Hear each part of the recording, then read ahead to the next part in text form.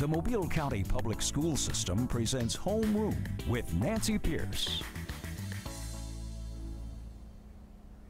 Welcome to Homeroom. I'm Nancy Pierce, Public Relations Supervisor for the Mobile County Public School System. So glad to have you with us today. This is a big month. Of course, school has started. We started a month ago. We're in the full swing of things.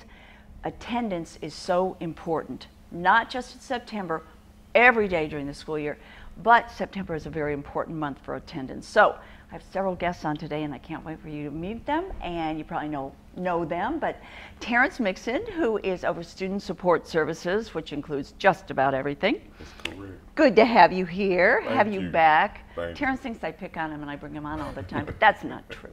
It's because you're so good and you do so many things. I'll try to keep that in mind. Okay, and don't ever turn me down. Clem Richardson, he is the principal at Baker High School. Good to have you here, Clem. This is your first time, isn't it? It is. Thank you for asking me. You are welcome, and I will be gentle. Won't I? I'm usually Okay. pretty gentle. Usually. Okay. We're going to have to talk after this. September is our attendance month. Correct. Is that from the state, from the feds, from us? Who's that from? September is the National School Attendance Month. Okay. Our state superintendent sent down a request that all schools would do something to acknowledge the importance of school attendance, just to raise the awareness throughout the community with our students, with our parents, and everybody, how important it is for students to come to school and come to school every day. When we talk about attendance, you aren't talking about just learning. You're talking about factors that really can hamper the schools as far as number of teachers, things like that, correct? Yes, ma'am. Explain That is correct. Our schools receive their teacher units based on the amount of students they have enrolled. That counting period actually began yesterday and will continue for the next 20 days. It is important to our entire school system, as other funds, as federal funds, Right. are based on the number of students that are in school. Certainly our state funds, the at-risk funds that come through my office, are based on the number of students that we have. And we would just like for our parents to understand that not only is it important for their child's education, but it's certainly as important for the resources that come into the district. And we all need to keep that in mind, and parents really do. Now, we don't want kids to come to school when they're sick, of course. Right. But if they aren't sick, if they think they're sick, well, old trick that my mom used to use when I'd say I don't feel well, and I bet yours did too. Yeah. Why don't you get dressed and see how you feel after you're dressed and you eat breakfast? Right. Well, by then you figure you might as well go, right? Oh, that's right. That's right. That's right. I think it works really well. Yes, ma'am. It does. Clem, as far as Baker High School, you are the biggest high school, the biggest school in Mobile County. We are. How many students do you have? We have 2,674. Wow. We're up about 150 students from last year, and last year we were the second largest in the state behind Hoover. And I'm not sure what their growth or deduction has been, but we're probably going to be the second largest again. Wow, that's unbelievable. We are the biggest county, and we have the second biggest, and eventually probably the first biggest high school. That's amazing. As far as the growth for Baker, where did it come from? A lot of people moving out there, to your area. It is the westward movement. This is my 12th year at Baker, and we've grown about 100 students every year. When I came to Baker 12 years ago, we had 1,350. Oh my goodness. So now we're about 100 a year. And it mostly growth. We do have about 250 students on transfer. A lot of those students move in the middle school or elementary and stay through the Baker feeder pattern. Right. But the majority of it is just westward growth of Mobile. I cannot imagine 2,600, but you run a great ship. It's Thank a you. tight ship. You do really well. The kids do really well, and you have great attendance at your school. We do. In high school, attendance is tied to Carnegie units and credits, which you have to earn in order to graduate. Okay. So attendance is very important. You've got to be there every day to be able to do the work and award that credit. And of course, the credits accumulate, which lead to graduation. On-time graduation is something that's important, and so we stress attendance so we can have those on-time graduates for our graduation rate. And we are certainly pushing that this year as far as on-time graduation rate, students graduating, period. Correct. Carnegie units, explain that to me. I know what credits are. That's the term that the state uses for awarding credits. Okay. Once you move into high school, a Carnegie unit is awarded when you meet the requirements for completing a course, and attendance is tied to that. Do you have many students that that don't show up, that you have to go and talk to their parents, or answer that first? Do you have many students that shall we say skip? We don't have that many. Our graduation rate was 90% last year. That's and great. we were real proud of that. So most of our students are there doing what we asked of them, going to class, earning those credits, moving toward graduation. So we're blessed to be in a very good school where the kids are coming and the parents are supporting us and supporting their children. What sorts of things do you have at Baker that you think really attracts the kids and keeps them there? Well, with the growth, we started the Freshman Academy concept years ago, and we do a lot of the things for attendance in the Freshman Academy because that is that critical age and that critical grade where you start to see a lot of dropouts. Why is that? You know, I've heard that, fifth grade is tough, even going from kindergarten to first grade, but I've heard ninth grade is difficult. So why? Do you have any idea why? Well, one of the biggest things is high school students are expected to have a higher level of maturity because of the open environment of a high school campus. Sure. Elementary and middle school are still restricted. They go to class and walk from class to class. They sit with their teacher during lunch. In high school, when the bell rings, it's go to your next class. Okay. So we have to work with those students to show that level of maturity, to accept that, and to be a responsible young adult. So your ninth grade academy, do they all stay together though for that ninth grade, for the academy? Pretty much. We have them isolated in one part of the campus, away from the main building. They come to the campus for PE, for ROTC, band. They have to come over for lunch, but except for that, they have electives out there. They have their own assistant principal that is over the academy. We have a counselor out there. So they're a school within a school on our campus. How do they then make the transition from ninth grade to 10th grade? And we have to go into a break, so let's think about that. We'll talk about it when we come right back.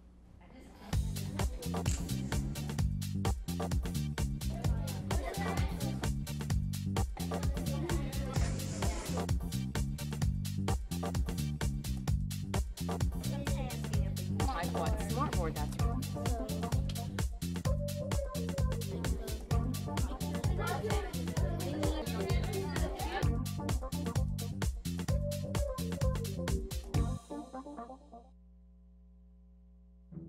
So, Nicholas, how was your day at school today? It was great. We had fun in class today. So, what did you do differently today at school? I mean, any new projects? We got a progress report today. You got your progress reports today? So, how did you do? Don't know. You don't know. That's okay. We can check that right here. Wow. Nicholas.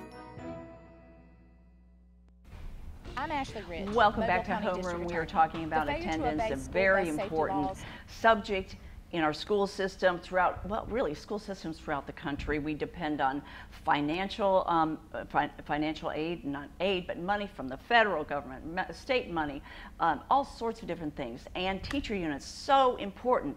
We've discussed that, and we're talking about a ninth grade academy at Baker High School. Sitting with me, Terrence Mixon, who's over student services, and that would take probably a half hour if I went through all the things that you do. And then also Clem Richardson, who's a principal of Baker, the biggest high school in Mobile County and the second in the state, and probably, well, that wouldn't surprise me if you take over as the first. So Clem, we were talking about the fact you have a ninth grade academy, and that's where all your ninth grade students are. What about the transition from ninth grade to 10th grade? Does it make, I guess it would make it easier, doesn't it? It does. In the ninth grade, we tend to work with those students in growing up to be young adults. You know, that's what we say. You're not a little kid anymore. Right. We're not holding your hand. We're not walking to your class.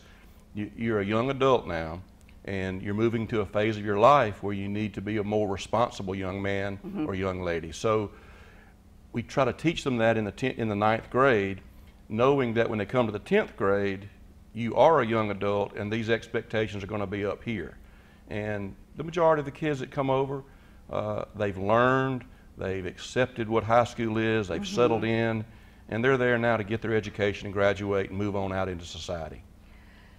I think it's a wonderful idea. I think ninth grade academies are fabulous. We've talked so much about how ninth grade is such a pivotal time that if you're going to stay in school, you'll probably stay in school, but if you aren't, that's when you usually leave.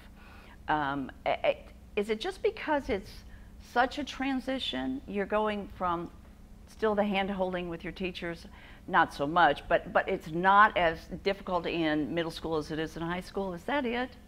Well, I think some of it also, parents kind of release some of their strictness, if you will, after the kids get to high school. I don't want to say they're hands off, but as Mr. Richardson has just indicated, that the level of maturity is kind of expected at the school as well as at home. And having teenagers myself, I know that at the age of 14, they're not quite ready yet to be released. And if our parents would kind of stay as engaged with their students in the ninth grade particularly, as they have in earlier grades, it makes a big difference in their kids' success.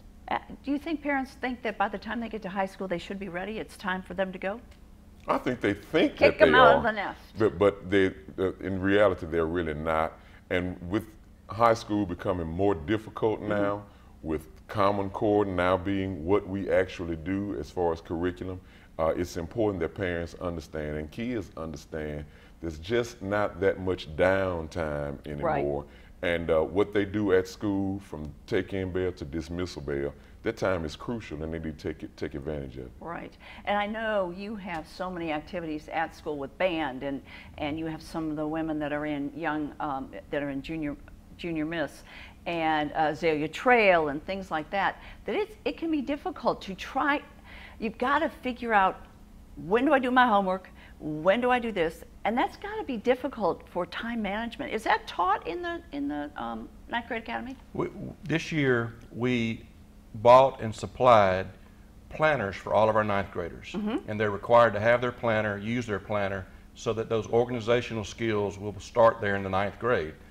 With so many things going on, we really encourage our kids to get involved in clubs, because when you have a school our size, some kids kind of feel like they're getting lost in the shuffle. Right. But a club brings kids of common interest together, and now they meet new friends with common interests. So club meetings, ball games, pep rallies, classroom assignments, we make them put everything in their planner, which tries to give them the opportunity to become organized. I think that's great. We probably ought to start it in kindergarten or first grade maybe.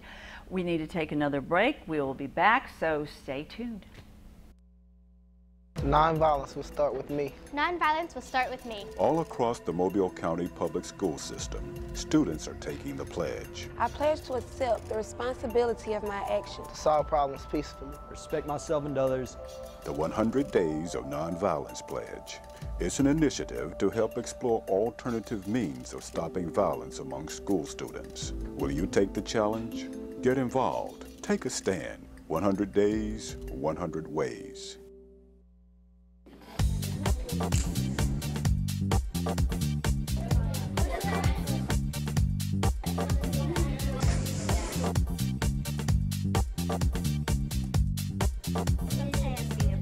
bought smartboard, that's wrong.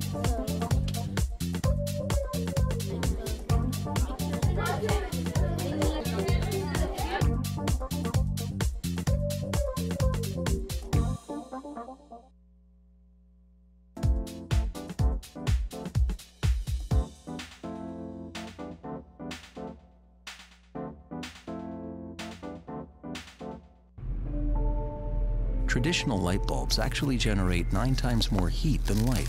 Switch to energy-saving bulbs. Saving energy saves you money. When you throw away money on wasted electricity, you're throwing away everything you could have bought with it. Saving energy saves you money. Welcome back to Homeroom. So glad you stayed with us. We are talking about something very important. If you have children, if you have nieces, nephews, grandchildren, this is so important. And I know you remember when you were growing up, we're talking about attendance and being at school every single day. It is so important. Joining me right now, Suzanne Christ, who is a fabulous principal at Dodge, Dr. Christ. She is at Dodge Elementary. And Johnny Adams, wonderful principal at Burns Middle School. So good to have you two. Thanks for inviting us. I know you've been here with me, but I don't know if you have, Johnny. Well, we'll be kind, won't we? Yes. Okay, Let's do. we will. Attendance is so important. It is important in elementary school, it's important in middle school, it's important in high school.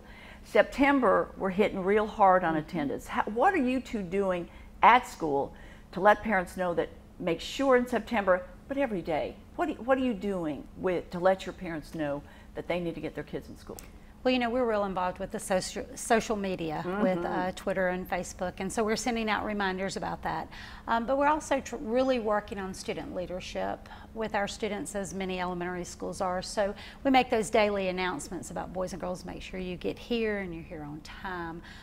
One thing that we like to encourage parents to do is, because, you know, elementary children are dependent on their parents to get to school, because unlike high school, they don't drive or anything, so they are dependent on that. But is to, you know, think about getting your things ready at night. Lay your uniforms out. Get everything packed up in your book bag so that the morning is an easy time for you and you can not be rushed and you can come to school with a positive attitude. I think if you do that, we should all do that. Grown-ups, I don't care how old we are.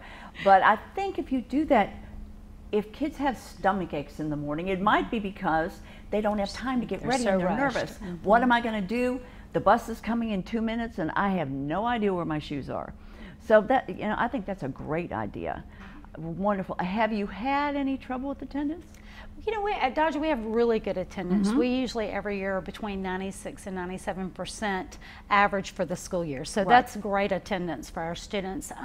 One of the things that we really focus on at Dodge are those tardies and early dismissals. Because, you know, sometimes you just have to calculate up the time.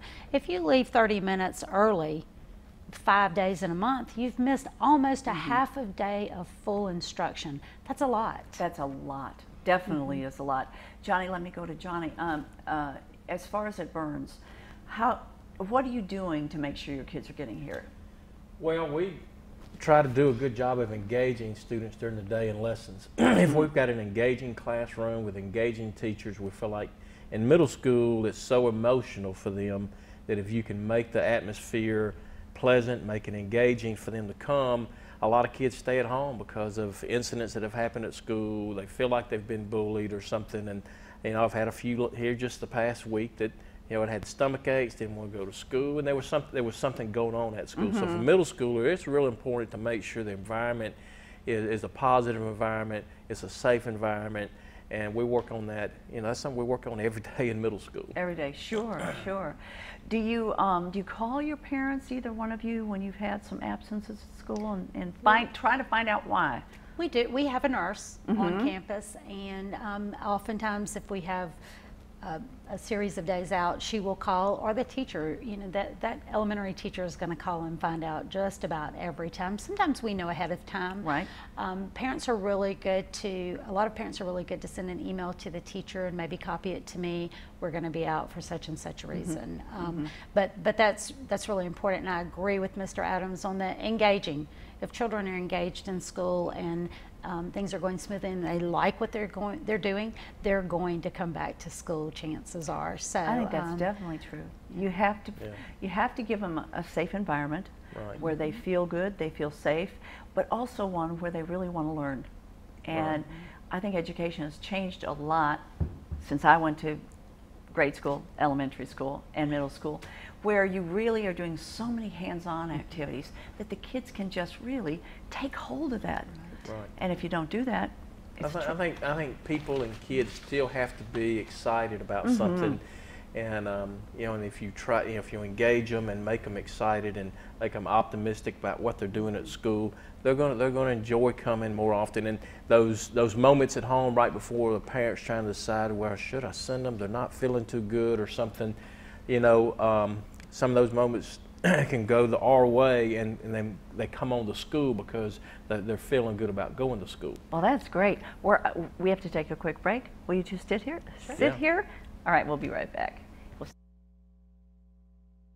I saw Mr. Tillman's class. Just that quick little 5 minutes I had with him made me think that I really wanted to do small engines. I just love tinkering with them, just a gearhead. Graduating from the Career Tech Center has allowed me to better myself, make more money, be more informed about the trade that I'm going to be in. I just felt like doing a trade is just better than working in an office or something. I have to be outside working with my hand or something. MCPSS Career Tech. Start your future today. For me, it started back in 1942 when my family moved to Mobile, and I began my high school career at Murphy High School. Today, it's so important to be able to ingrain in yourself what are you going to do in future life, and you need to be prepared. And so subsequently, everything at Murphy was very important in my life, and so it was instrumental in preparing me for future life and future profession that I wanted to be in. Welcome back to Homeroom. So glad you stayed with us. We're talking about something very important, attendance in schools. You could carry this over to attendance at your work, attendance just about anywhere. So joining me now, again, are Dr. Suzanne Christ from Dodge Elementary. She's a principal, and Johnny Adams, who's a principal at Burr and Safe. Talked about some really great things about how they're keeping their kids at school. You know, our philosophy this month, and really the rest of the year, is attend today and achieve tomorrow. And I want to read one thing about who's reading on grade level by the end of the third grade. About 64% of the students with satisfactory attendance in kindergarten and first grade. 17% of students who missed 18 or more days in kindergarten and first grade. So we're talking here about an incredible decrease in the learning, in how they do on tests, things like that. Is that probably the biggest thing you both see, is if they are not in school, their grades are going to go down, which would make them maybe not want to come again. So how can you fight that? You know, that consistency right. of being there day in and day out, and worrying about having to make things up, and then when you have to make something up, you're missing something when you're there. And so that consistency makes an incredible impact on them. If they're there every day, then that they're consistent with that learning pattern. So I'd absolutely agree with that statistic. And kids that transition from elementary or middle school, what I tell parents and kids, if they're at school every day, if they do every assignment they're assigned, they will make the same grades they made in elementary school. And that's part of the problem. If they're out, they just don't know to make things up. And we don't have any students that really can't pass middle school or sixth grade. Most of the time it's just because they have incomplete work. Sure. It has nothing to do with their ability. How do you catch up? It is difficult to catch up. Yeah, it's hard on teachers. Oh, certainly it is. And parents. I mean, you know, Sure. you think about if you've got 3 days to catch up on something, you're doing tonight's assignment and the other assignments, and so it's kind of double duty. Yeah, we keep a lot of kids in. We may keep them in on a teacher plan period, and they help the kids catch up. They anytime in middle school we have a thing where they have makeup folders on the wall, and all their assignments from that week, a kid can go up and pick Monday, Tuesday, Wednesday, or Thursday, and take that assignment out and just go ahead and get it and do it, and then turn it back in. So I think what I think about so often is if you miss Monday, Tuesday, Wednesday, you've missed 3 days of lessons. Well, what if that part of the subject that you're teaching is over and you're moving on to the next thing? Well, what about those 3 days? You know, how can you keep it all together? They've lost it. It's just hard. It's really hard to go back and find that. Although I think teachers do an incredible job, and students as well, trying to catch up on that. But it may be something that, you know, they've just missed. It is difficult. Another thing, September really counts. All the months count, but half the students who miss 2 to 4 days in the first month of school, this one is amazing, go on to miss nearly a month of school that year. Wow. Wow. See, that's a new statistic for me. Yeah, well, that and an incredible statistic. It is. See, I had a mother that was a nurse, and if I wasn't dying or bleeding, I went to school. So I had no excuses. Same here. My mother wasn't a nurse, but yeah, it was definitely you're going to school. Yeah. Well, of course, we don't want kids to go to school if they're sick, Right. because then if I'm sick, I'll get you sick, and you'll get him sick. But a lot of times, I think when kids do say, "Oh, my tummy's not feeling well," or something like that, maybe there's something else bothering him, and it's really not the fact that they don't want to go to school. They probably would want to go to school, but there's something else in the background. You know, that statistic about the first month of school, Right. that's the month where we build our relationships, where students get to know their teachers and teachers get to know the students, as well as, you know, the student engagement. And so if you miss a lot of that time, you may miss out on that relationship, that crucial beginning relationship building. And it may be a little more difficult throughout the whole school year. And a lot of our apps, as we look at them, they're, you know, Mondays and Fridays. And if we make those days, especially Mondays and especially Fridays, real engaging, that we don't, you know, we teach every day and we got something going on every day, and we're not taking Friday off and feel like you can stay home. Or Friday That's afternoon. huge. Right. Right, Friday afternoon. We see a lot of Friday afternoon. Sure, Right. sure. And kids can just miss so much. When you think about, we talk a lot about how in summer kids miss so much. Right. And so the beginning of the year probably is a little catch up from summer too, isn't it? Yes. It is, yeah. Yes, but you know, we do a little bit, but we hit the road running, and Yeah. so we're going on. We may be doing a little review, but then it's moving on. So attend today, achieve tomorrow. I love that whole thing. Isn't that cool? Yeah. But once again, it's not just September. We're hitting September hard, partially because of the financial aspect to it, Right. but also for the kids. We've got to. If parents take their children on a vacation for a week or two, I cannot imagine coming back and being so far behind. I'd be so frustrated. You know, one of our goals is working with industry and trying to get kids ready for careers, especially starting in middle school. We really push that hard, and you know, being consistently at school is going to transfer over to their job one day. And we talk about that a lot. That, you know, employers got to have people that come in and know how to be on the job every day, and that's what we teach at school too. And also be on time and stay the full day. I mean, I think, you know, it extends to attendance. Extends to the whole. Sure, it does. The whole thing. Yeah. So, do you have much trouble with that as far as students leaving early? Maybe for a doctor appointment or something like that. But do you have many kids who leave early? Quite a few. Yeah. For any particular reason? You know, there's all kinds of things that maybe I can't get my doctor's appointment until, you know, it's 3:15, so I'll get them out a few minutes early, and it may just be I don't want to be in the traffic, things like that. So, you know, again, the full day is so important, because that comes back to that 30 minutes a few times a month really starts to add up. And as Mr. Adams said, you know, we teach bell to bell, and so we don't take Fridays off, and we don't take afternoons off. Right. Do you try to have, and we're almost out of time, do you try to have more of the, not the core subjects, not at the end of the day? Depends. I mean, you know, I know in middle school, that's not necessarily true at all. In elementary school, we're still going all the way through. All the way through. Yeah. Well, you know what? We're out of time. I can't believe it. I'm so glad you two could come. We enjoyed it. Thank you. Thank you for inviting us. Just remember, attend today, achieve tomorrow. Thank you. Thank you. Thank you. And thank you for listening and for watching.